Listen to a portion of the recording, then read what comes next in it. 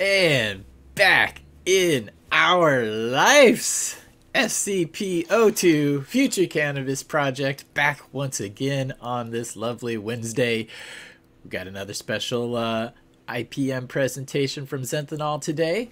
I'm going to be keeping an eye on chat, everybody. We're definitely going to have a Q&A section at the end of this, so write them down, keep track of them. We'll get to all your questions.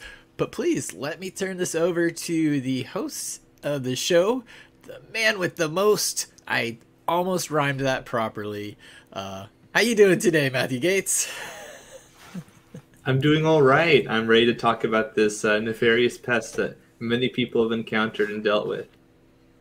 Good. Yes, me too. I know a lot of people were looking forward to this episode. I also saw it be a requested topic. So that's great that you're able to kind of respond so quickly and put together the presentation that you did for everybody today. I know they're going to enjoy it.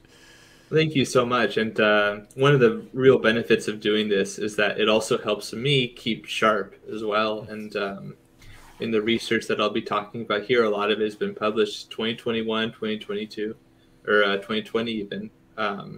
So I'm very excited that I'll be giving you guys up-to-date information about the Rice Root Aphid and some of their capabilities as aphids generally. So that is this presentation, the Rice Root Aphid presentation. The Latin name, or the binomial name, is Rhopalosiphum rufiabdominale. And you'll find that a lot of this comes from my pest primer series, which I have on my YouTube channel, Zenthanol, for those who are interested. And if you'd like to know more about me, Matthew Gates, I've talked about myself more in the first episode of this series, so you can check that out first. What is a pest is the presentation, and this would be one of those pests, the Rice Root Aphid. So at the beginning, I want to sort of go over some basic things about aphids in general. Now, this will be true for other aphids that attack cannabis, for example, like the cannabis aphid, but it will also be true for other aphids that people will deal with as well. This general information is important to know because it gives you some context about why they're so good at what they do, essentially. So I have, and you'll find that this is the style for the rest of the presentation. I have cited my sources for certain research, oftentimes color coding some of the statements that I'm basing what I'm saying on the research that I have here below. So if you're interested in reading more, you can certainly do that by taking a look at the research reports. But here we go. So aphids, they've been around for a very long time. The ancestral aphids, sort of aphid-shaped bodied insects, essentially, that are descendant or that are ancestral, have probably been here for about 260 million years ago. Now that predates flowering plants by some estimates a large margin. And that's important to know because aphids have been feeding on these plants for such a long time that now that we're talking about cannabis specific, these aphids have had a long time to co-evolve with certain ancestral plants. And that's an important context point to keep in mind. They're also very closely related to other insects that people deal with. You can see on the left here, I have a phylogenetic map, basically, of descendants. So you have here the Aphidomorpha, which is the group that we're talking about here.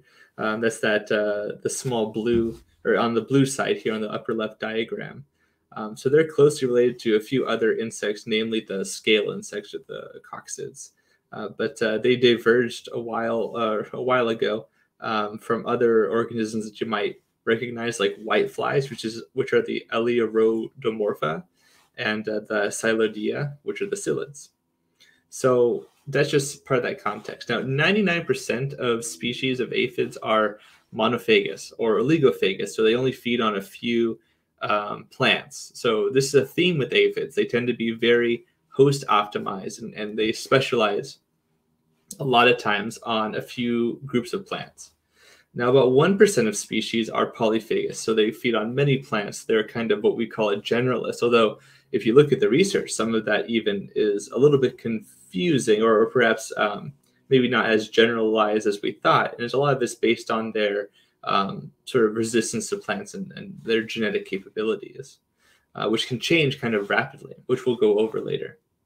90% of species are non-host alternating, and about 10% of species do alternate between an herbaceous host, so like a like a non-woody kind of plant, usually grass, some sort of a grass species, or in the particular case of the rice root aphid, and a woody plant. So those are usually seasonal. So spring and summer is usually the herbaceous plant, and a woodier plant in the autumn and fall, or the autumn and winter rather. So that's important because the rice root aphid is one of these species. It's also one of the species that is pretty generalistic. It can feed on a bunch of different plants. So it's kind of a sort of a super aphid in that way. Not only does it feed on a bunch of different plants, but it also it'll alternate between these two kinds of host types. So you have to be vigilant, essentially. The implication for you is that you have to consider this in your IPM strategy, that this rice root aphid, despite having a name like rice root aphid, can feed on a bunch of different kinds of plants. Aphids generally make, quote unquote, clonal offspring. Usually colonies are composed completely of females, and they typically don't have to have a male to reproduce. So that's, again, another important implication. So if you get only one aphid or a couple of aphids in your plants because maybe you put in some cuttings that were infested, or because right outside your door there is a plant that they could feed on, that is a potential vector point. And it's an important thing to consider when dealing with rice root aphid and trying to prevent it rather than treating it when it already establishes. I want to say that their populations double quickly because of this sort of clonal reproduction. It is very, very quick and extensive. And over time, aphids have been seen, and this gets into some of that research I was talking about that's more recent. Aphids have been shown to be able to specialize on hosts really easily. So populations, even of groups that we might call generalists, will develop populations that will specialize on a particular host group. So like, for example, in the case of cannabis, there very well may be populations of rice root aphids that have, over time, and this only takes a few years to happen, a blink of an eye in evolutionary terms, for them to adapt pretty readily, especially to a host that they're already somewhat well adapted to already.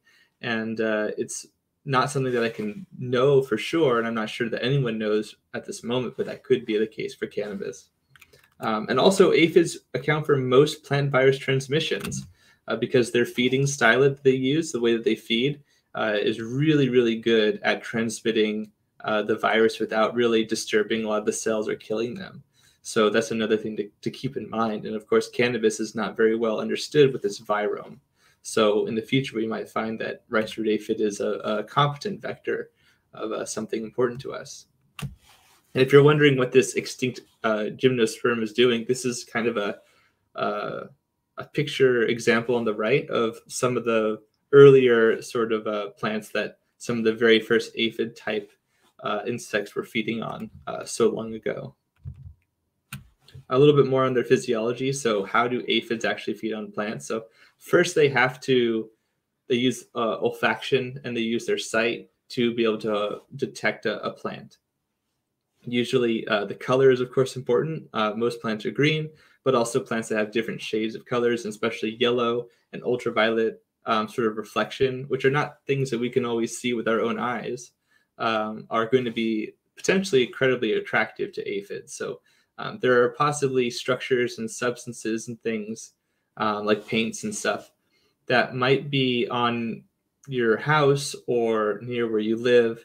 Perhaps your car, even in some cases, might be attractive in a way that you didn't expect. So that could be a thing to consider. I know that there's examples of people getting bombarded by thrips.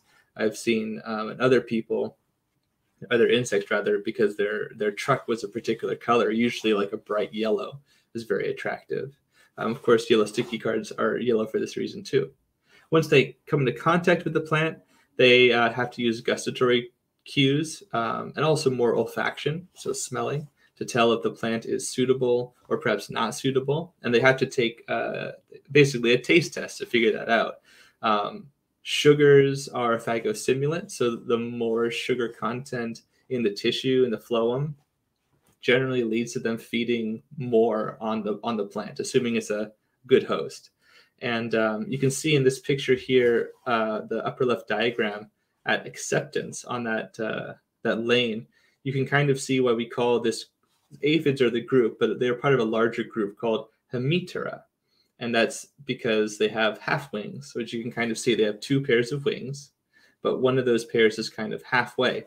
And so if you're trying to identify an aphid and tell what it is, if you happen to be dealing with a winged form, which not all forms are winged, this could be one way that you can tell it from, say, a fungus gnat, for example, which is part of the Diptera, or two wings, but they both have the same kind of wing, or rather just one pair. So their physiology is composed of a lot of things that are very important to them. They have many enzymes and proteins that break things down, but they also have their own microbiome. So they have these special cells called bacteriocytes, and aphids will either pick up bacteria from their hosts or from associating with other plants that can be what are called secondary endosymbionts that are really good for them, in the same way that plant symbionts can be highly beneficial and mutualistic. But they also have some that they transfer to their progeny vertically from parent to offspring. On the right, we have an example of some of these bacteria that have been identified and some of the effects that they have that are beneficial.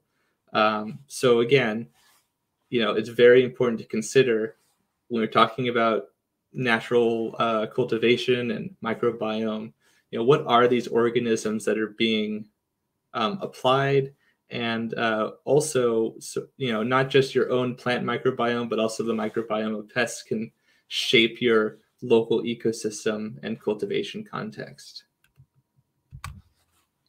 Okay, so how do aphids eat? I think this is incredibly important for people who are trying to understand what kind of damage aphids actually cause to their plants, and also how they can kind of understand some techniques that are used to sort of prime plants against aphid feeding, or also to understand how they might be ineffective potentially as well. So I want to go through this schematic here at the left side. I'm actually going to read it verbatim. So the red arrows indicate key processes for the plant-aphid interaction, right? So the aphid has gone onto the plant, is taken its stylet, and it's penetrated the plant cell, the epidermis of the plant. And it's searching for the phloem. It's searching for the channels of sugars and other nutrients that are moving throughout the plant here. And that's what the diagram is showing. Aphids penetrate the apoplast with their stylet. So the apoplast is that sort of phloem channel. And they move it between individual cells while exuding a gelling saliva into the intercellular space, encasing the stylet in a salivary sheath and sealing off any cell leaks caused by the insertion process. During insertion, aphids puncture mesophyll cells and inject small amounts of watery saliva, so they have two kinds of saliva, containing effector proteins, before sucking back some of the liquid to assess the plant quality. After the phloem is reached, aphids alternate between sap ingestion and secretion of watery saliva containing effector proteins into the phloem to prevent callose deposition at sieve plates, which are these things you can see in the diagram at the letter 4. These callose particles are important because plants use them to block off these plates in order to deny nutrition to the plant, or to the aphid rather. So even if a plant is able to survive infestation, or able to get rid of the aphid or whatever, there are some long-lasting effects to not only the plant's immune system that they oftentimes suppress pretty heavily locally, but also potentials that have to do with the movement of nutrients and transfer of nutrients from the roots to the shoots, so to speak. Plant cells synthesize defensive secondary metabolites, of which a subset is transported into the phloem. Secondary metabolites are ingested during feeding and may be taken up into the hemocyle by passive or active transport across the gut membrane. Secondary metabolites either accumulate in the hemocyle or are excreted back into the hindgut and exuded with the aphid's honeydew together with all remaining metabolites. This is a topic I see very often. They're curious how plants, or rather how aphids, are able to be effective despite the various secondary metabolites and toxins and proteins that they're able to produce to defend themselves. to defend themselves. And the reason for this is because essentially aphids are really great at suppressing the creation of these compounds in the first place. And also some of them even will use these toxins and sequester them in their bodies so that they're toxic to their predators. Or they'll just excrete them in their honeydew. They're very good at getting a lot of food and getting rid of it very quickly. So they can just kind of make that go faster and not suffer the toxic effects. On the right here, we have examples of what aphid presence can do on certain plants. And you'll notice that a lot of these aphids, like Rhopalosiphum paddy, these are very closely related to the rice root aphid that we're going to be talking about here. And you can see that basically their presence has had beneficial effects for others in the colony. So again, as aphids multiply, that sort of immune suppressing effect also multiplies. And it certainly concentrates for their feeding, but it can also move generally out into the plant. And I bring this up because it can cause all kinds of weird effects on plant health. Moving a little bit forward, plant resistance to aphids requires sort of a detection and reaction to presence with the robust mitigation of, like I've said before, proteins, compounds, microbes, but also little microRNAs that will just suppress gene expression. On the right, we have a diagram that shows sort of as a model how aphids sort of are recognized by the plant. So, various parts of their bodies will even have little structures that plants have receptors for, or they have receptors for these proteins and enzymes that they're producing. Even though some of them are meant to suppress the immune system, some of those can still be basically recognized. And in a resistant plant, they're recognized, and then a defense response occurs. In a susceptible plant, the factor that we're talking about, whatever it might be, is not affected or not recognized, and so immune response just doesn't happen, right? So that's kind of the main difference between a plant that is like resistant versus susceptible. We have these three terms here: antizoonosis, antibiosis, and tolerance. I thought I'd go over them very briefly, because when we talk about plant resistance to aphids and other insects for that matter, the concept of resistance is sort of complicated, or at the very least, it's sort of a spectrum. So at the very bottom, we have tolerance, which is sort of a complex of genetic traits that allow plants to endure or recover from aphid damage without affecting the pest growth or survival. So the aphids are actually able to feed and reproduce fine, but the plant is also able to tolerate that presence, essentially. It's able to mitigate sort of negative effects of the presence of the organism. It doesn't get rid of the organism, but it's able to tolerate it. A higher stage would be something like antibiosis, which is basically when various factors like morphology and chemical structures and things that the plant produces will affect the aphid's development by using the host as food. And then antizoonosis is kind of a more advanced version of that, where these effects are basically more intense, and they might even lead to actual rejection of the host outright, which is very different from the other two that we're talking about. And one of those examples, just in case anyone was curious, very, very common one is this MIF1 protein.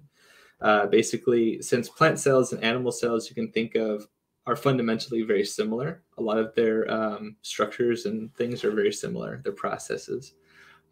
So these MIF proteins were produced by aphids to defend themselves, actually, as an immune response agent.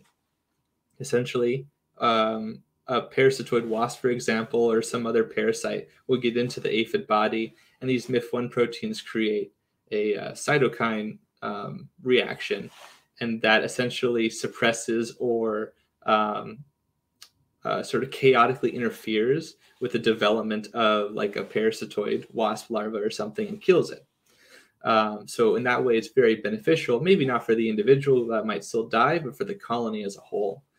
So what happened is that a long time ago, these MIF proteins ended up getting used to be disruptive to the plant cells. And indeed, for a lot of aphids, these proteins and others like it are very important for aphid colonization. because what they do is they essentially, like I said earlier, they sort of suppress and disallow for the plant cells to even produce the sort of defensive compounds and reactions that a plant requires to have an effective resistance, and possibly even, like I said earlier, an anti-zoonotic effect. So something that's very, very severe. They can't do that when these proteins are in play. So why does this matter? Essentially, rice root aphid populations specialized for cannabis may exist now or in the future. Rice root aphid is a long-time pest. It's been found on many, many, many kinds of plants. And if you'd like to know some examples of that, we'll go over them here. But I also have a YouTube video called Rice Root Aphid Pest Primer that you can check out that goes over some of those plants and what they look like if you're trying to find out what's on your own property. But because it's a long-time pest, they've been exposed to things like pesticides and various cultivars of plants. And essentially, it's possible that some of the exposure to some of these things have caused sort of an evolutionary response. And some of these rice root aphids might develop resistances easier, even to botanical chemistries that we use. A lot of the harsher chemistries that people use shouldn't be used on cannabis anyways, but this is just something that bears repeating because it's an effect that might have affected the rice root aphids that we're all dealing with now. And finally, rice root aphids have a wide host range. They feed on dozens of plants of various families that are not very closely related to each other. So this implies that, if those slides just were any indication, that these rice root aphids have a very robust host defense countermeasure. So that means that essentially they're very good at defeating the immune systems of many different kinds of plants, cannabis included. And so it makes their threat level kind of higher. And just another thing that you should consider when it comes to dealing with rice root aphids, you shouldn't take them very lightly. They are very good at what they do here. And I have some highlighted parts of this incredibly good research report for anyone who's interested in reading more, called Aphids in Focus: Unraveling Their Complex Ecology and Evolution Using Genetic and Molecular Approaches. So they found that essentially aphids, they clone themselves, they radiate out, many populations die, and they equalize with their various environments, and then those populations will end up, like I was saying earlier, specializing and getting better at adapting to certain plants, in their range. So even though they look exactly the same as others that are basically identical morphologically, their internal genetic changes will be different. We can see this in research. And of course, no topic about aphid bricks or aphid nutrition and ability would be complete without talking about their ability to feed on sugars, or in other words, high Brix plants. So Brix isn't just sugar, of course, but it is other constituents in the phloem. But some people have said that the sugars in plants are directly toxic to aphids, and particularly that they can shrivel because the sugar content is so high. Now that would cause a lot of osmotic pressure, but as you can see in these diagrams and this excerpt, in this research report from 1997, they took a look at the pea aphid, and they found that as they increased the moles of sugar, or the fractions of moles, which is the concentration by mass, they increased it quite high, in fact, higher than you would see in plants naturally, up to 1 mole, which is massive. It's like 300 plus grams of sugar per liter. And they had no problem dealing with it. And that's because they have various enzymes that break down plant sugars, particularly sucrose, like sucrases, but also other enzymes as well. So aphids, if you were not sure, they definitely are good at feeding on plants with high sugar content. And certainly they have the physiology equipment in order to do so. Yeah, so here, 1 mole of sucrose is 342 grams of sucrose per 1,000 grams of water. So they were able to feed on 34.2 Brix, which is pretty egregious. So it's definitely not toxic to them. Finally, rice root aphids. So rice root aphids, like I said before, they have kind of a two-way path for their life cycle. They'll go onto their herbaceous plants in spring and summer, and they'll go onto woodier plants, which I would consider cannabis to be that sort of woodier plant type. But interestingly, although rice root aphids hail from Eastern Asia, and I think particularly possibly Japan, or at least the eastern part of the coast of Eurasia, that sort of area is considered their kind of native origin. And in those areas, especially in Japan, they do end up having like a life cycle where they reproduce and lay eggs. However, here in the West, in Europe, and also USA, North America, and other places, they tend to just not produce eggs a lot of the time. Not always, but a lot of the time you might not even see eggs. So if you're looking for rice root aphid eggs, you may not find any in a cannabis cultivation in like North America or Europe. So some of the plants that they feed on, so if if you're trying to look for potential vectors that are on your property, you should look at grasses that are pretty common, like rye, barley, wheat, of course, rice. They also feed on aroids. If you know somebody who's growing a lot of house plants, they might be able to help you out with that. And looking for some of the examples there. Asteraceae, like daisies and sunflowers and many other plants like them. Ranunculaceae, so like buttercups and that kind of a thing. They've also been found on peppers, tomatoes, potatoes, and other sorts of plants like that. And there's many others too that you can take a look at. And these research reports on the bottom left are great sources for that information. Woody plants that they're associated with, prunus species in particular. So peach and cherry and almonds are very common. So if you live near any orchards, definitely a thing to consider. If you have any of these plants, you should be scouting them for potential rice root aphid infestation. They also feed on apples and crab apples, on quince, like flowering quince, pears, jet bead, and also on white beam or rowan plants as well, which are pretty common.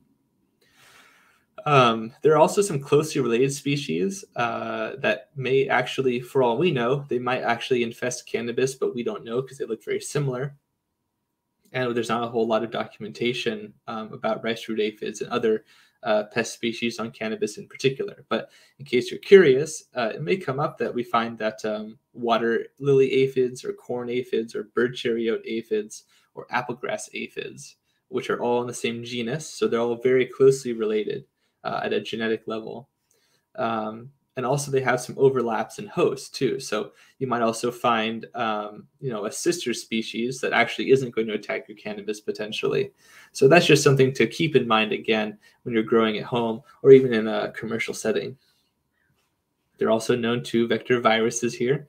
Barley yellow dwarf virus, cereal yellow dwarf virus, maize mosaic virus, and sugarcane mosaic virus are all known. But cucumber mosaic virus I want to give particular credence to because I think this is actually one of the examples of a virus that is in the cannabis virome and does infect cannabis. So it's not very well understood, the epidemiology, but I wouldn't be surprised if rice root aphid is actually a vector. More information is necessary to kind of understand if this is even true and to what degree this is true. So we should look for peer-reviewed research and empirical research that backs that up. But presumably that is a potential virus vector and a virus for cannabis. And I also want to go over the bionomics of the rice root aphid. So generally at certain temperatures, insects will have different developmental times. Rice root aphid will develop around 20 to almost 21 days at a temperature of like 10 degrees Celsius, but like 4.5 days to adulthood in like 30 degrees Celsius, for example. So that's a major swing. So the environment in which you're growing your plants definitely has an effect not only on their development, but also the rice root aphid.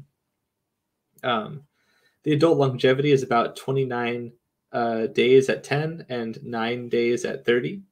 And the amount of nymphs that they produce, like about 63 they can produce. Like this is talking about one aphid. 63 at 20 degrees Celsius and 31 at 30 degrees Celsius. So you see that it goes down instead of going up. And that's because although there's a sweet spot for temperature, if that temperature goes too high, that can cause negative effects. Just like we get, too heated, and it can cause problems for us physiologically. We can overheat, and the same is true for aphids. So in that way, sometimes increasing your temperature can be a stressor, and also you can apply other stressors as well to have like a multi-layered approach for your integrated pest management, which really segues well into this sort of nymphal temperature limit. It doesn't mean that if you have your relative temperature at 35 degrees that they're all going to die 100%.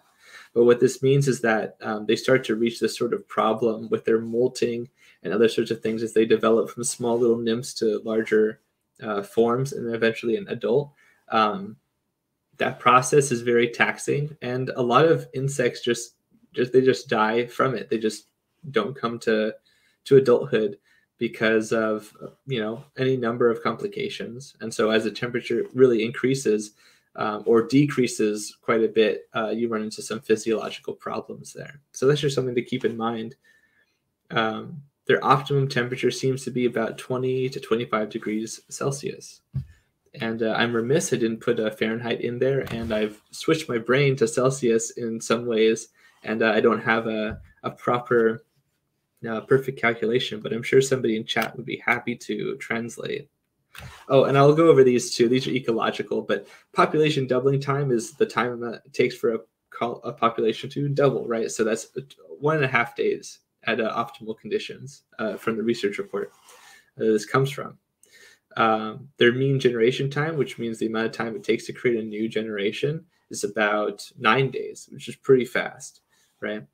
And they're known globally, so they're not just found in North America or Europe or Asia, and they're found in temperate, subtropical, and tropical environments. So in those temperate environments, they're more likely to have this sort of seasonal change in their life cycle, where they produce nymphs that become adults that have no wings, and then over time, when the seasons change, some of those adults with no wings will turn into, or produce rather, adults that do have wings. Those winged adults will move to other plants where they will produce new colonies, either because their original colony is sort of too crowded, or because the seasons have changed and they are now going to produce eggs, or rather they'll produce non-winged adults that will then produce eggs. It's a very complicated process, to be honest. And a lot of things can affect which form gets produced. Identification is very important with the rice root aphid. I have received thousands at this point of requests of people asking me what a rice root aphid looks like, or if something that they're seeing is a rice root aphid. So it's important to go over what they look like and some of the common things that do look like them. So on the upper left here, we have a fungus gnat on a sticky card. You can clearly see that they have 2 wings, just 2 wings. So that right away tells you that they're very different. A lot of insects, their technical, like their order level names and such, are based on their wings, because wings are very important for their evolution. So that's why that is the way that it is. So you can usually tell very generalized characteristics simply by looking at the wings of an insect, and then being familiar with what that tells you about the group. So in the middle here, we have the bottom, the ventral side of a rice root aphid. You can kind of see these 2 structures near the wings. Those are called cornicles or sifuncles, and it's unique to aphids to have these. There are other insects that might even have little claspers or maybe ovipositors and things that can look very similar. But these cornicles produce defense compounds or alarm pheromones, potentially, depending on the species. And that's what their function is. They do not produce honeydew. Honeydew comes from the gut. So it's literally their excrement, it's their waste. That is not produced by the cornicles. But you'll see that aphids tend to have this sort of bulbous, almost teardrop-shaped body. A lot of aphids have a similar body. So you might find an aphid that is an aphid, but it might also look very similar to a rice root aphid. Rice root aphids tend to have, they can be various colors, but they tend to be black, orange, green sometimes, but they usually have a little reddish coloration the hind section of their body. And we're going to go over some video footage I've taken of aphids throughout my client work that will kind of show what I'm talking about when I say they have this sort of reddish hue on their bodies, which can really lead to a good identification diagnostic because most aphids do not have this sort of characteristic. On the bottom, we have predatory mites. They're kind of blurry here, but you can kind of see that they do kind of look like an aphid if you squint and maybe reverse the image a little bit. Very commonly, I'm asked about them because they live in the soil, and rice root aphids will exist on the roots of plants, and then they'll travel up the plant into the foliage. So people often become confused because of that. So aphid morphology: a head plus antennae, a stylet, or sometimes what's called a rostrum, which is a piercing mouth part. They have a thorax, which has 6 legs attached to it, which you can see in this picture. And they have 4 wings total. They have 2 full-size wings and 2 half-size wings. They have a bulbous abdomen, and they have the 2 cornicles. And they could be green, orange, or black generally. Their size is important too. They're about 1.4 to 2.4 millimeters long. And like I said, they have this red abdomen at the bottom. Flies, for example, have a proboscis. They have this sort of sponging mouth part, which you can kind of see a difference if you take a look with a microscope. They do have 6 legs as well. They have 2 wings, and they have sort of a thin body. Flies, especially cyarids and fungus gnat-like flies and midges, they tend to have a very dainty body, and they tend to run very fast along the soil or whatever substrate you have.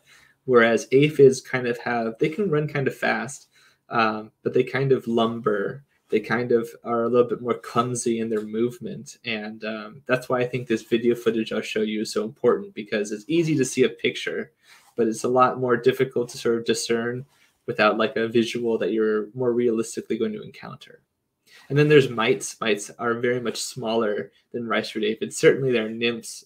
The rice root aphid nymphs will also be small when they start out, but they're also not going to be moving nearly as fast as various predatory mites will as well. And if you do get a very close picture, or you happen to catch one or find one dead along your leaf litter or whatever, then you'll find that they actually don't even have the right number of legs. Mites, when they're young, a lot of times they have 6 legs like an insect, but when they become an adult, they gain 2 other legs, and they have their full repertoire of 8 legs. And we'll probably talk about this next session. But as you can see here, this is forward on cannabis, the cannabis aphid. They look very different from the rice root aphid. They have you kind of see these vertical lines almost on the body on the upper right here, microscopic photograph. But you can see they have like a pale whitish or greenish coloration, whereas rice root aphids tend to not have anything kind of approaching this sort of light color. So that's one way you can tell cannabis aphids from rice root aphids, for example.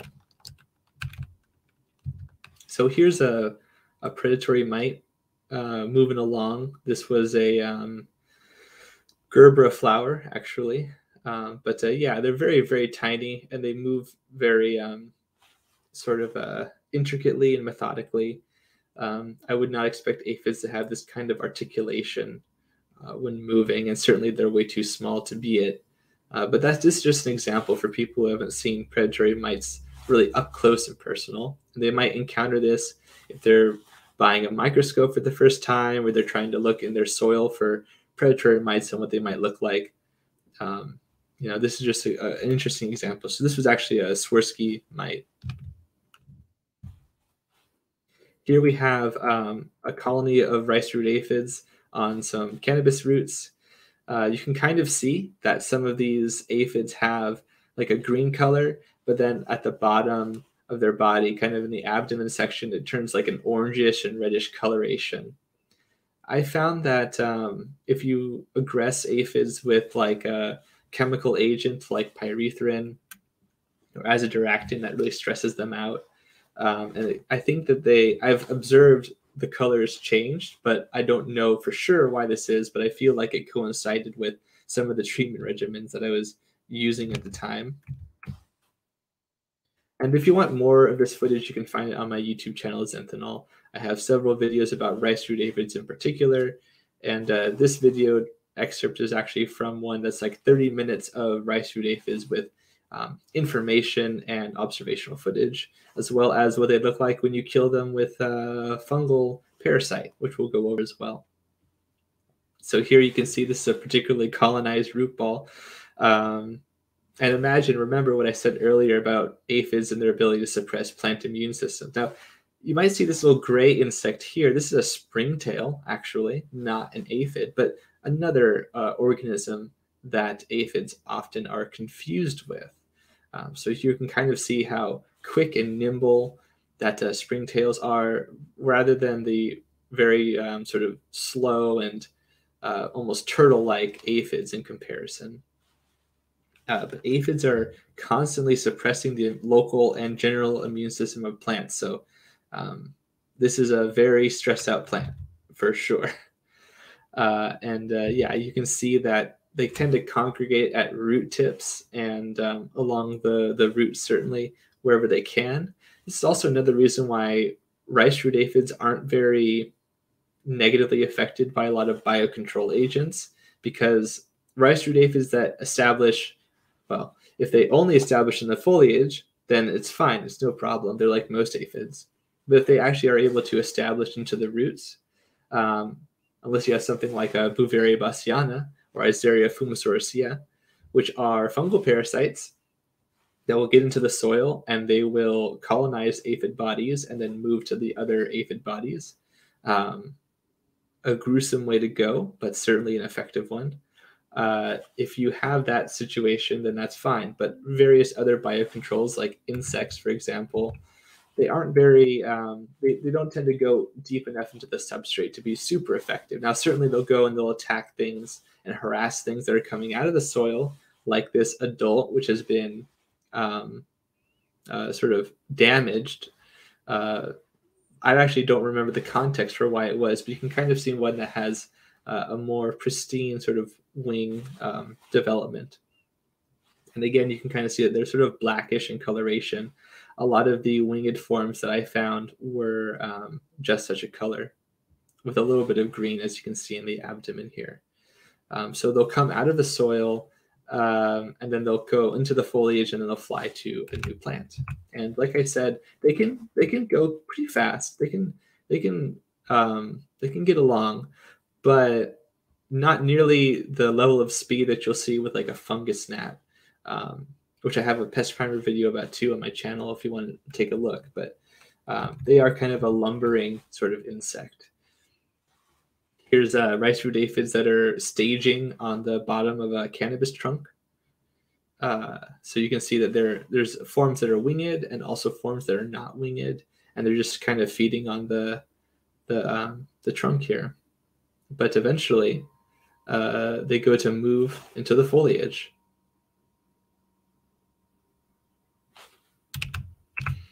It's like this. So that's an alate rice root aphid. So the alades have wings. The aptera, the atera have no wings, and that's the technical term for those two forms. Certainly, it's not restricted that only the winged forms will go into the foliage. Here you can see a rice root aphid female moving up into the foliage to get a better view, I guess. Maybe some better nutritional differences in the leaves versus the roots. And a lot of this bionomics data is the same as what I said before. But I will say that it's an interesting slide, and since we're doing this through video, people can just pause it and take a look. But a lot of that information is from the excerpt I had before. But you'll notice that it's delineated so you can see how long they are at each stage, or how long each stage takes for people who are sort of metrics oriented or trying to figure out like scheduling and the logistics of the nitty-gritty of their treatment regimen. Some of this information can be pretty useful, especially the 28% developmental mortality when we're talking about fecundity of females. Not every progeny succeeds to adulthood, and certainly not every single one survives the birthing process, but a lot of them do, certainly enough of them. So there are a few things that that rice root aphids actually are affected by. In my experience, biological control agents like lacewing larvae, hoverfly larvae, parasitoid wasps, and the very new whirligig mites are very effective. Beauveria bassiana and Eisseria fumisorcia are fungi.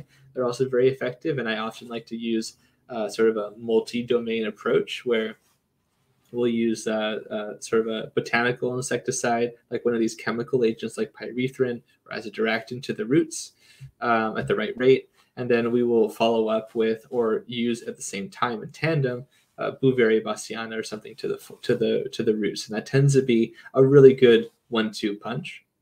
But you can also apply some of these to the foliage as well. Wettable sulfur as well, but don't use it in the flower for obvious reasons. You will not have great bud afterwards. You can also use physical agents of control.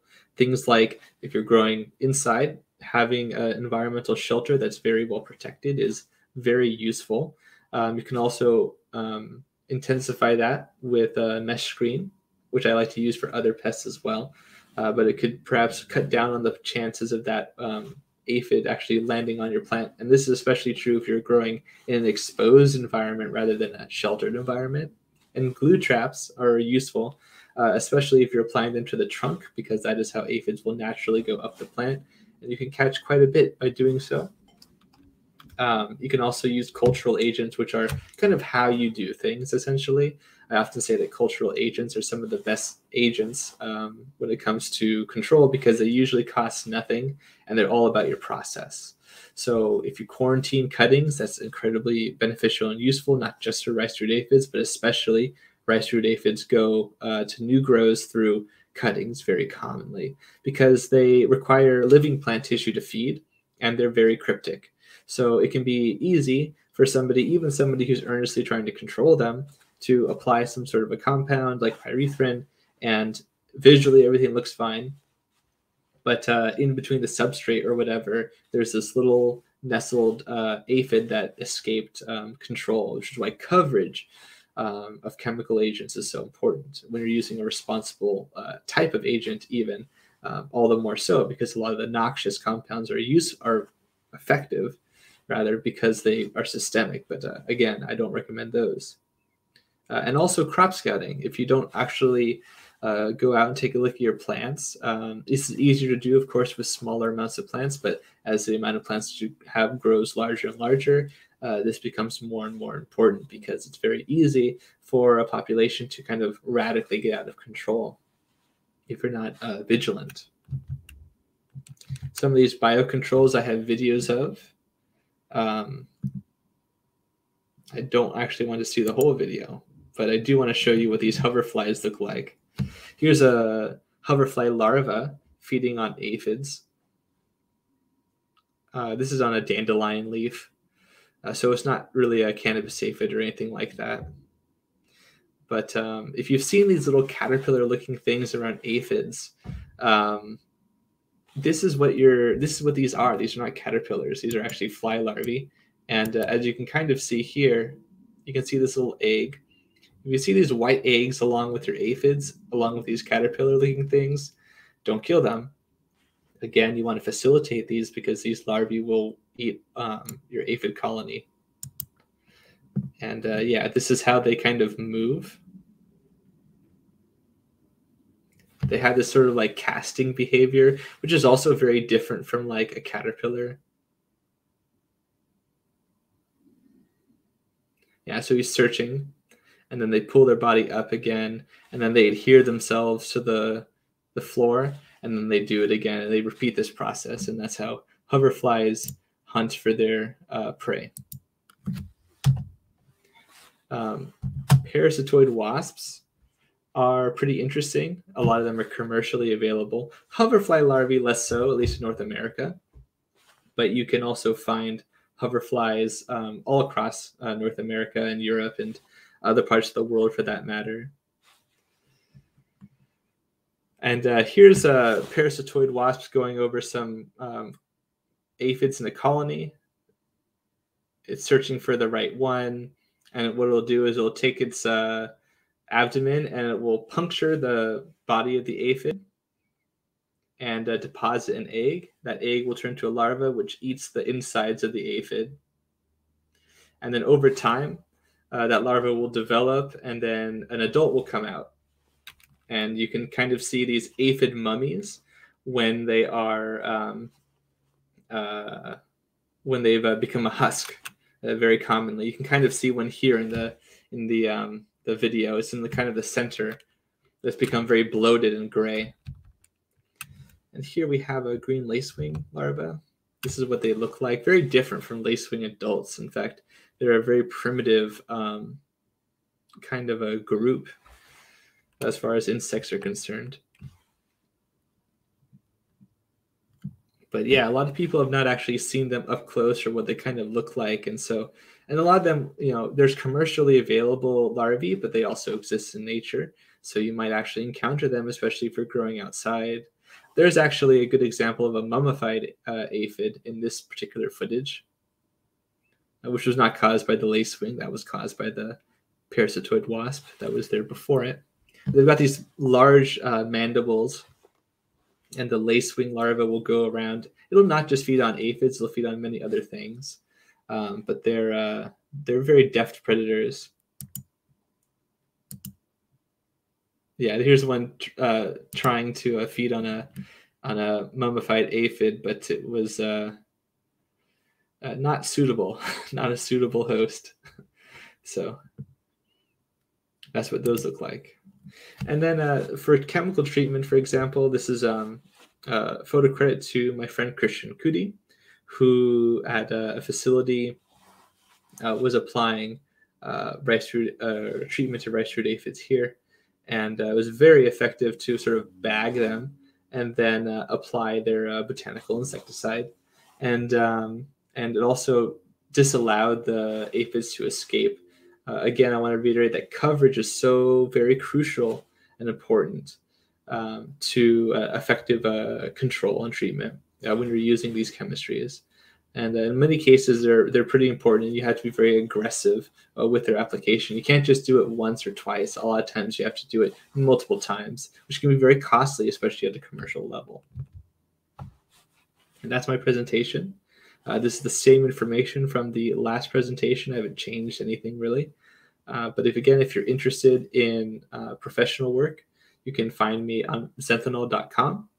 You can also find me on my YouTube channel, Zenthanol, as well as on Twitter and Instagram at SyncAngel, which is where I post a lot of my educational content, especially on Instagram. A lot of people in the chat probably know me from there. And if you're interested in some of my publications, I was contributing author to a couple of new books that came out about organic farming and also plant health in general. So this one was Arthropod Pests of Cannabis sativa in the United States of America, Integrated Pest Management of or against, and also Viral Diseases of Hemp, Cannabis sativa. So those were two very fun things to contribute to. And I was also interviewed by Nippon Television about cannabis, which I thought was very interesting, and I heartily support. And that's it. Excellent. Excellent, Matthew. Thank you very much. I know people in chat were listening and watching along. These are the things nightmares are made of with all the with the videos. But I think that provides a very important visual aspect to the information that people are giving out today. Again, being a very visual person, and how common how similar they look at just surface level to fungus gnats. I almost say fungus gnats are like the insect world's version of CalMag for the nutrient world. Everybody's like, they're fungus gnats, but this really shows a better identification. There could be so much more to it, and you might be missing it. So I saw that definitely verbalized in there. Yeah, they're so common, not just rice root aphids, but like you say, fungus gnats. So, definitely a pest we'll have to talk about for sure. Yeah, and we did get some questions along the way. I wrote down some of my own. Everybody in chat, we have a captive audience with Mr. Matthew Gates right now. So if you have any questions with the Rice Root Aphids, pop them into chat. We'll make sure to get them up there and get them answered. And a couple that came in, I'll just go reverse order that I wrote them down. A question from Nolly Grows was that some of the chemicals that you had mentioned for treating them are harder to get in Canada, and he was curious about insecticidal soap, if that was a viable option and an effective option. It can be, certainly. The issue with that is that usually you can't apply that to the roots, at least in my experience. So it's kind of the main. That's what makes Rice Root Aphid so dang difficult, is that you have to treat the foliar, the phyllosphere, and the rhizosphere. And if you only treat the foliage, you're not going to treat the sort of the heart of the colony, so to speak. But it's very effective, foliage, and in veg in particular. Okay. Now that just makes me think, it'd probably be a lot easier to drench my roots if I had a 3-gallon pot compared to like a 4x4 living soil bed. Would just beneficials be the option in a 4x4 bed? Nobody's going to be soaking that. Yeah, so that does kind of add a complication, like sort of in a natural environment.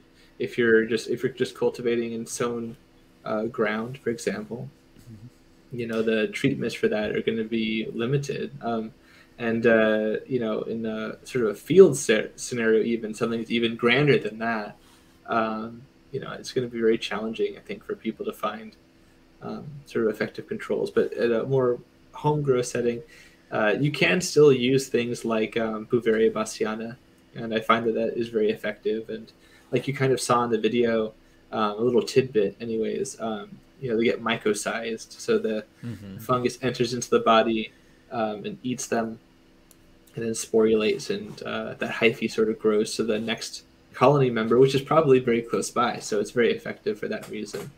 So I recommend that people utilize that if they can, and sort of establish it in their soil. Okay, and kind of on the same tip too of just the preventative chemicals or solutions we could use. What would you recommend for a clone dunk when starting fresh from infected plants? Okay, so you got it. What are you doing to not pass it on? Right, very good. So the first thing you do is you stop giving your plants to other people, even though if you're really sure that you probably got everything. You should take another look at them and be very vigilant until you're absolutely sure, because a lot of people I know have been very sure and have still sent them to other people, like friends and clients. So you just got to be careful. But for applications, pyrethrin works really well. Wettable sulfur, like I said earlier, can work really well. If you don't, if you do the roots and the foliage, small clones. I know people who will use sulfur in that way, but in my experience, sometimes that has caused a little bit of root burn. So I would be very careful and maybe apply something a little bit less harsh than that. But I do find that if you apply like a low level of like I said, like a pyrethrin as a directed, that can be pretty effective. And again, like you said, some of these compounds are not easy to get in other parts of the world. Certainly, I've had people from Chile or Argentina or Spain, for that matter, that come to my mind where these products are not easy to get. So if we have anyone watching from there, that might be something to sort of consider.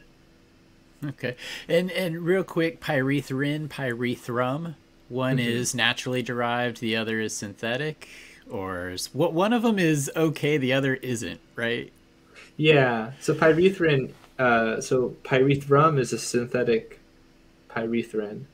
Okay. A pyrethroid, oid means it's like the thing. So, so pyrethroid is something that is like the pyrethrin group. So it's very complicated. I knew this question would come up. So pyrethrin is a botanically derived compound. I mean, it doesn't have to be. You can synthesize that too. But originally, this is a botanical compound. Okay.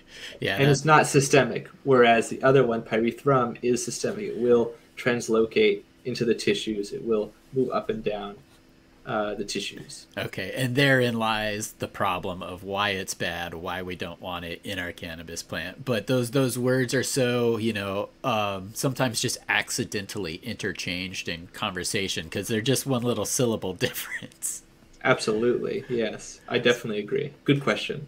Yep. And I do enjoy your answer too of the clones, of how to prevent it from spreading, stop giving out those clones. I enjoy that answer because I would say at least probably 99% of the clones I give out are to people who it's probably the first time they've ever take clones, they're just starting out or they're getting into it.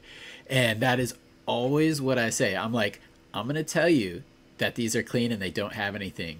Assume that they do, because everybody's going to tell you that they don't. And that is the absolute truth. So, yeah, I'm glad you brought that up because it gives me a chance. They've always been clean. Maybe I missed something. I never heard a complaint. But again, assume that it does have the problem. I totally agree with that. And I know that it's also, it can be a lot to ask somebody to like develop a quarantine space. And they might have ideas about that, about what that entails, and right. Something even as simple as just a separation. Like we're talking about something with a spectrum of executions, but you don't have to have like a hermetically sealed off laboratory, space.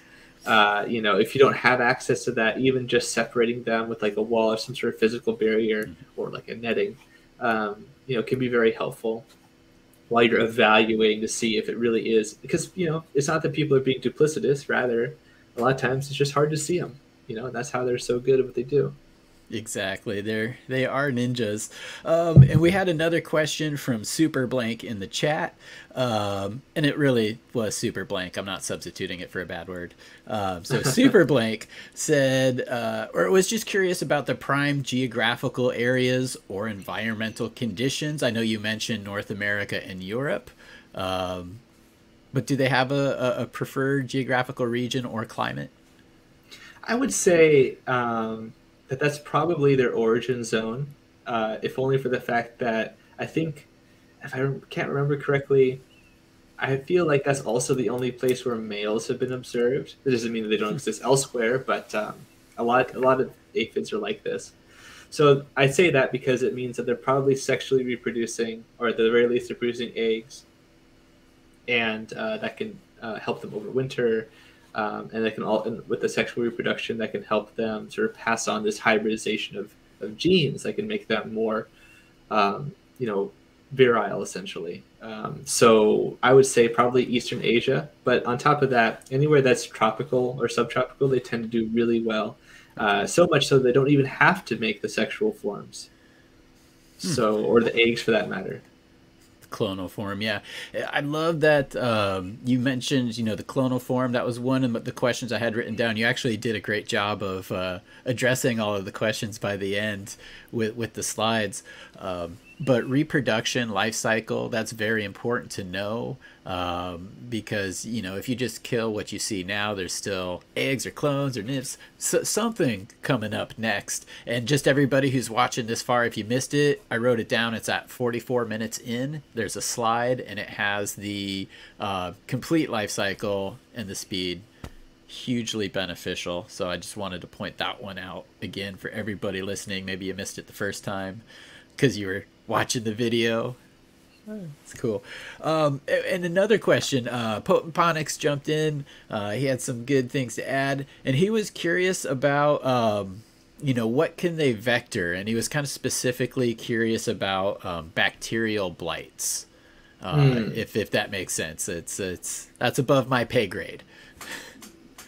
I feel like we've talked about this before. I'm open to being told again if I'm remembering wrong, but I don't know if they're a vector for that in particular. Aphids tend to be really competent vectors of viruses, and like I mentioned, they can even pick up secondary endosymbionts, specifically bacteria, from their environment, from the plants they feed on and things. So I feel like that's probably possible, but I don't know necessarily exactly for any bacteria that cause a blight, like on cannabis or anything. But Okay. if he has any information on that, or if anyone else does, this is sort of burgeoning. So, share this information with other people if you can, including myself. Yeah, and you had mentioned viruses and virus vectoring. Early on in my growing experience, I had thrips, and I didn't really see much damage to the plants. I didn't take care of them like I should have. It never became a critical mass problem. But again, I kind of looked at the plants and didn't see damage, so I wasn't worried. I wasn't aware at that point of my growing of vectoring. So they did eventually catch something that causes some stunting. Anyhow, but I did make a note here. You were talking about, they're great at spreading the viruses or vectoring them, but you're not going to notice much plant damage. Is that kind of true? Yeah, they're Okay. like little hypodermic needles. They're stylets, and then their mandibles, sort of evert out of that. So you won't see like wounds like you will see for spider mites, Right, right. or thrips, like you mentioned, um, which both have like a stylet-like mouth part. But aphids that's why they're so good at doing that. But the real damage is invisible. The real damage will be stunting. In some cases, I've seen heavily infested plants um, become sort of chlorotic. And I don't always see this. Sometimes I've seen plants with like hundreds of aphids in the root system, Mm-hmm. and the plants are vibrant and green. And sometimes I've seen them look like they're senescing early Okay. because of it. So definitely seems to be complicated. Yeah, and thank you again for reiterating that, because I just wanted to highlight that for people who might be in my situation, like, the plant's not dying, I'll be fine, because I didn't want to spray anything or whatever. So, all right, there's Mm-hmm. that. But another part to that, you did mention that even after they are gone or eradicated, they can have long-lasting effects on the plant, including nutrient uptake. So, is that something that may present itself like a lockout situation, or would it look like a deficiency in a particular mineral? I feel like it would be like so mainly what I'm talking about is how they affect the immune system of the plant. And granted, a lot of from and again, a lot of this research is sort of new, but from what we can tell, certainly some of these effects are temporary. Okay. But some of the effects might just be really long lasting, but again, not permanent. Some of the more permanent things are like the callus. How that would look essentially is that maybe the plant would be a little bit stunted, or rather, it wouldn't look like anything. It would more so just be that the plant is going to be more susceptible to other things within that time frame, depending on what they're suppressing, and if they're actively feeding on the plant, or if they've all been eradicated already, and then something else comes in. The plant immune system primes to the things it's been affected by, and sort of like, and also the things it associates with, like symbiosis, like we said in the first presentation about what a pest is. Mm-hmm. So, good guys affect the immune system, bad guys affect the immune system. Sometimes good guys can affect the immune system that helps bad guys. And the vice versa. So I think that would be the main effect, is your plant's response to stressors like heat and pests. Okay. And yeah, to that point, you were talking about the plant resistance. It's all based upon like detection and reaction to build up a defense to these. And there's products like, I think it's chitosan. Mm-hmm. It's almost like a hormone or something that you apply to the plant, and it feels like it's under attack, so it starts to build these defenses early. Yeah. Okay. So is that something that might help, or it could be incorporated into a IPM regimen if you've had these before, you're worried about them again, maybe try to prime the plant for something like that? Would that work? I think it would work, but like I want to be.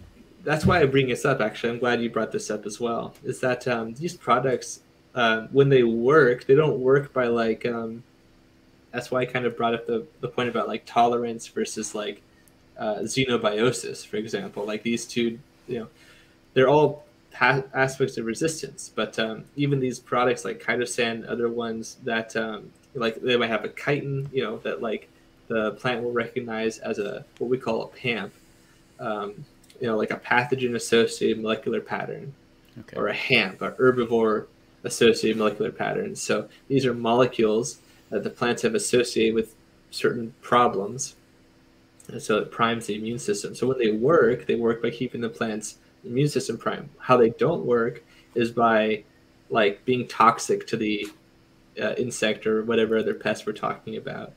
And if you use them in a certain way and you prime the immune system towards one path of the, you know, certain paths of the immune system, like jasmine acid pathway or salicylic acid pathway or ethylene or whatever, these different pathways can interact with each other and negatively affect each other.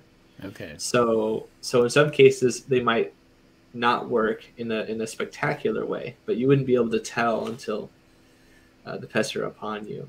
So I'm not against them or anything, but okay. We had a comment here. Eric Eating was just chiming in too, kind of to my question. His experience was it looks like they have low calcium, magnesium, and or potassium, ended up being root aphids.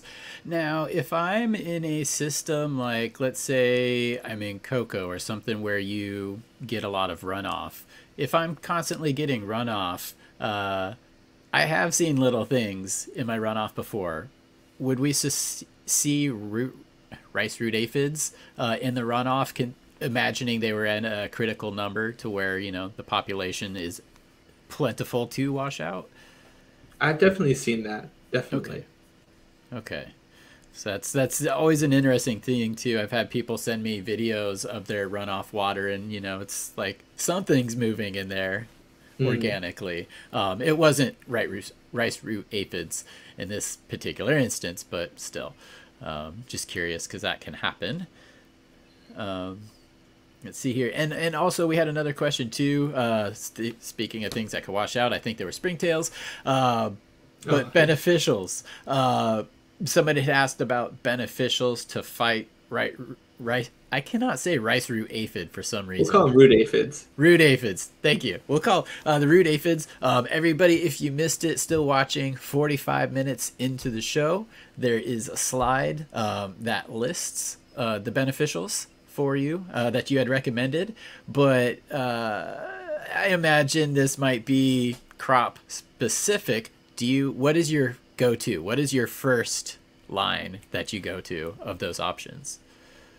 So what I like to do, step 0 is if we don't have rice root aphids in the beginning, what I like to have like at the ready, ideally, would be like in a home grow situation even, you know, sort of having like banker plants, if you can cultivate them, plants on your property that can attract things like parasitoid wasps, like little plant, like Sweet Alyssum is a good example, and other plants like that that have little small florets, especially if they're native to your area. I find a lot of parasitoid flies and wasps like to hang around them and drink the nectar. So that's really helpful because a lot of those parasitoids are aphid parasitoids, and some of them will affect rice root aphids, for example, in your local area potentially, as well as your plants if they're able to access them. And lacewings are another example of that. So cultivating an area where you can maybe get more of a concentration of those ambient biocontrols is great. That's like step 0 though. Step 1, if you happen to see some rice root aphids and they're in your foliage, I like to apply things like lacewing larvae in particular. Also, those hoverfly larvae would be an example as well of something you could attract.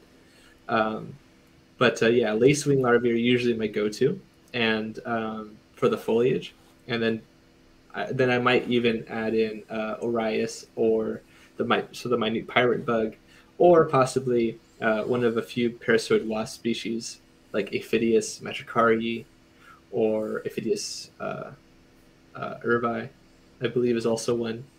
But also the Beauveria or the Eiseria fungal pathogen is so important for the for the roots, I would start applying that as well if I could get access to such a product. Okay. And we talked briefly kind of about clones being one way, or, I imagine sometimes soil might be a way. But, how do you get root aphids if you don't have them? Do they fly in? Could they come in on your clothes? I've definitely seen aphids on my clothing, like after walking through a field or something, or some brush, or just simply like walking, even in like a sort of urban park.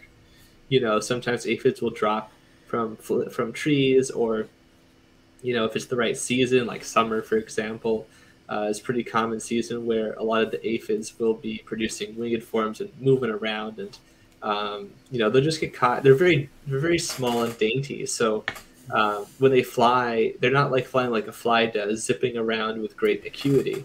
They're kind of, yeah, they're The kind drunk of, moth.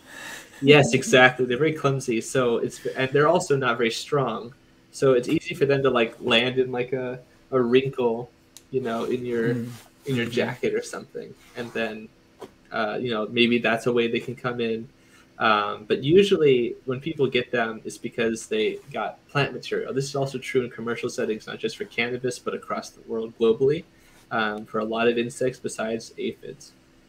Number one way. Number two way is probably coming in through some sort of a vulnerability in your physical structure. So like if it's in your home, maybe it gets in under your garage door, or it gets in under like your door hinge or something, and it's just walking around aimlessly. And maybe, throughout the season, maybe 20 do this, but only one gets into your plants potentially. That's like me. I'm always going behind the doors that say authorized personnel only. I just assume that I am. But yeah, Yeah. and that actually leads into the next question, and something that I had just written down too. You had mentioned, banker plants to attract these parasitic wasps. And, that's a good like outside defense, because a lot of home growers, is particularly in the summer, will draw cool air in through a window during the night into the room to kind of cool things down.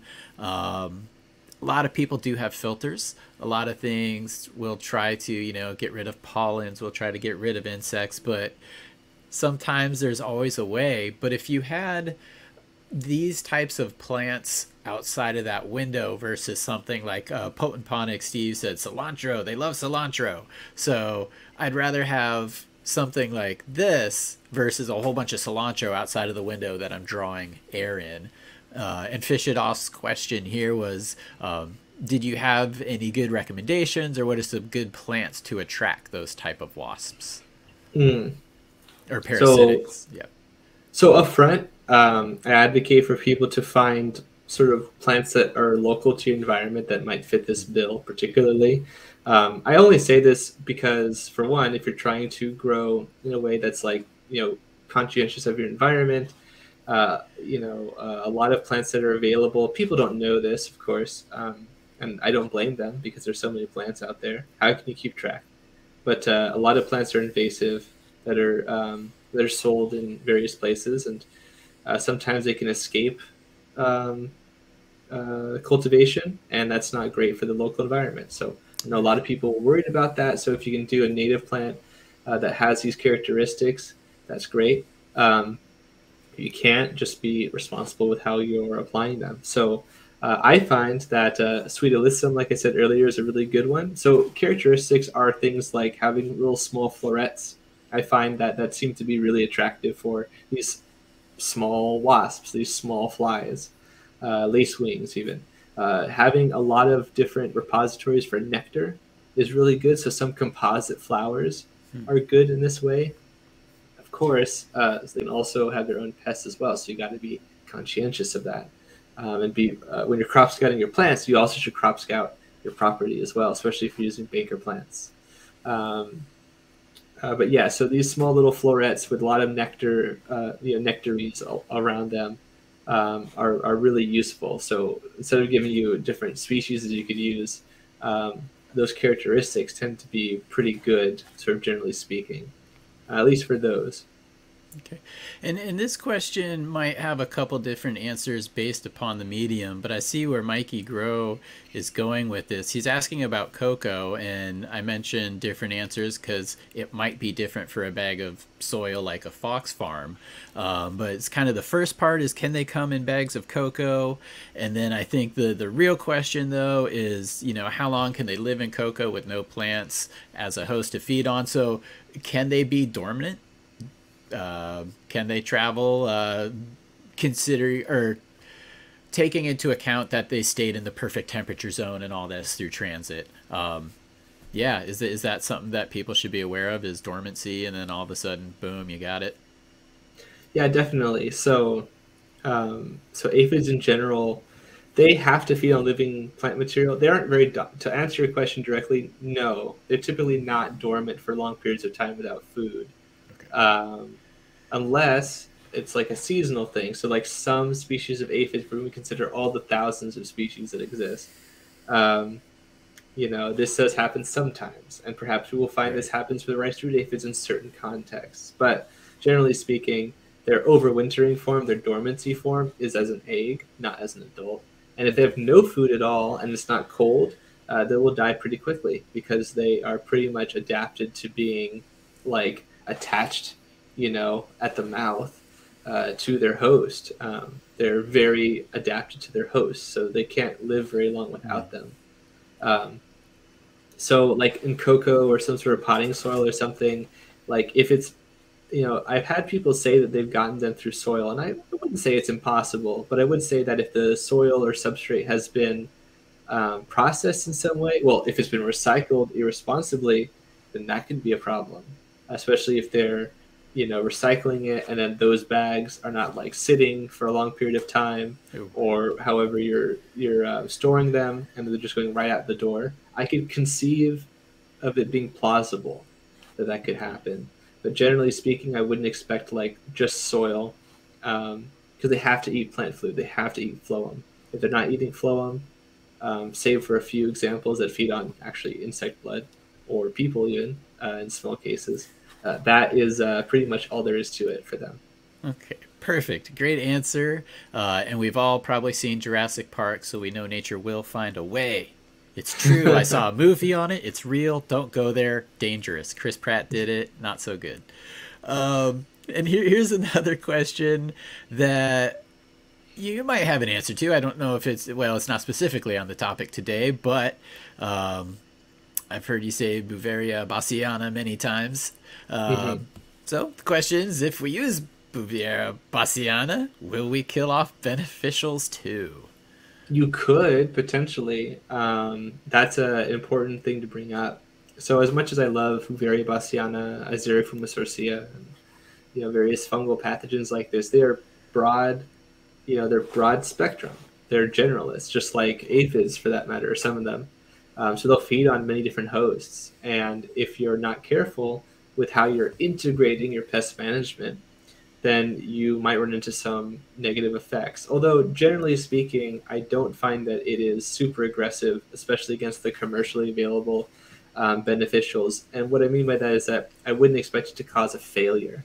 Unless the biocontrols were sort of harried in some other way that makes them stressed out or not effective. Perhaps you didn't apply enough, and so maybe the small percentage of kill that you got on those was enough to like really be problematic. But also for your natural environment too. You should just be cautious of it. Don't apply it willy-nilly. It's true for any treatment ever. Don't just assume that because it's a natural organism or something that it can't have any detrimental effect on the ecology. But like specifically, these fungal pathogens tend to be they tend to target what are called true bugs. So like aphids, for example, or for beneficials, we'd have like Arius minute pirate bugs would be an example. Certain assassin bugs in general would be an example of that. Certain predatory stink bugs, I guess, and things like this. So other insects, I think, are less affected generally. It's cool you mentioned that, and we've got a pretty smart chat in here. I saw somebody talking about stink bugs earlier. Justin, OK, Med, Rosie, when you were talking about plants, banker plants for parasitics, look locally, try to go that. He had kind of mentioned that too, so that's awesome to see and hear. I'm by the beach. Scotch broom is a wildly invasive species down here. Until you see an invasive species take over an area, it's hard to kind of really grasp the concept. So yeah, excellent answer there. And I want to let everybody know too, we've got just a couple more minutes before we're going to wrap things up. So if you have any last minute questions, please get them in. But you know, a lot of compliments as always again today. You know, thank you for the show. Thank you, Matthew. There we go. Justin's okay. It's up there. But yeah, you know, he's making all of this information free. You can always go back and watch it anytime. So that is invaluable, I think. To wrap it up, in far as prevention, one of the main things that you said here is coverage is crucial. So there's almost not such a thing as overkill when it comes to trying to treat these initially, aside from phytotoxicity. Oh, did you ask me a question? Well, sometimes they're rambling sentences that I just end and look. A little bit, yes. Yeah, no. Then you upticked, and I was like, "What?" Yeah, no. But coverage is crucial. Yes, for prevention. I was agreeing with that. Yeah. Okay. I would agree. No, it's actually probably the biggest first time mistake when it comes to sometimes using these compounds is one, you assume that it's one and done, which is almost never the case. Okay. And a big part of that being not the case is coverage, like you're saying. So basically, you just got to make sure that if you have very dense foliage, and not just for cannabis, but other plants, it's going to retard the efficacy of the compound because they're contact killers, they're not systemic. So that's why it's so important. And the fungal parasites are the same way. You don't want to, you don't want to apply them to runoff. Actually, since you mentioned that, you want to apply them. Usually, in most labels, they'll say that you want to apply them up to the point right before runoff, and then stop there, because you're kind of wasting product because you're just having spores that are just leaving and they're not going anywhere. Usually you want to keep the substrate a little bit moist and then let it sort of dry out, or vice versa. Sometimes you dry it out, you water it till it's full, and then you leave it. And yeah, so those are some things to consider. There's some intricacies with spraying compounds when you're being responsible. Cool. I am going to check my calendar here because I'm going to put you on the spot again.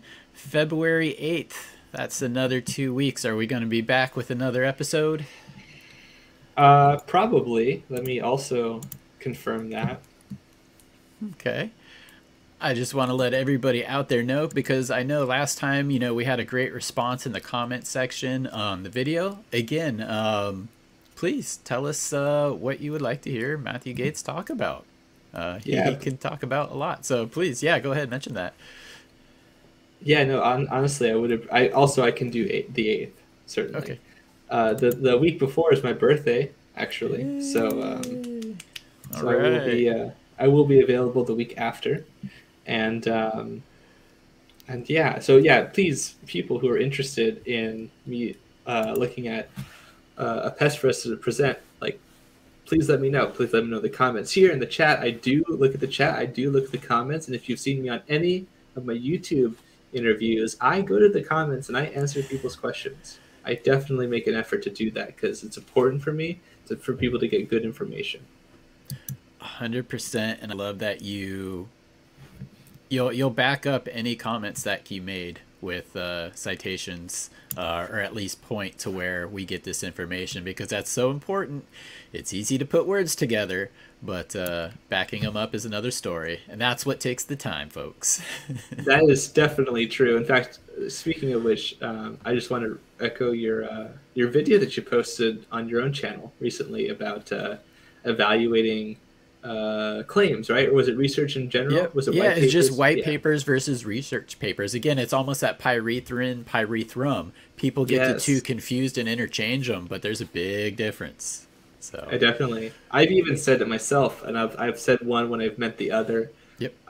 or thought one was one, but it was the other. And it can be hard sometimes, even for experts. Yeah. Guilty myself. So we'll wrap that up with we're human too. But Yes. we never give up on learning, folks. So please, if you see us make a mistake, let us know. But do it nicely. Please. And we'll do the same. Yes, we'll do the same. But until then, we will be back on February 8th, same time, 3 o'clock Pacific Standard Time, 6 p.m. Eastern. Again, the quick notes, 44 minutes in, catch the reproduction cycle of the rice root aphid, said masterfully there. And 45 minutes in, catch the beneficial insects Matthew Gates recommends to get rid of them. Any final words or shout outs or where people can find you, Matthew, today? Yeah, absolutely. I think I'll just say one more time that Zenthanol right here, that's me. And you can find most of my educational content on my YouTube channel, Zenthanol, and also on my Instagram, my personal Instagram at SyncAngel. Those are probably my two biggest active platforms where you could opine and let me know what the next pest is that we're going to take a look at. Awesome. All right. Everybody, get your votes in. We'll be keeping our eyes on those. And we will see you next time. Thanks for joining us today. Super appreciate you guys. Super awesome. Catch you later.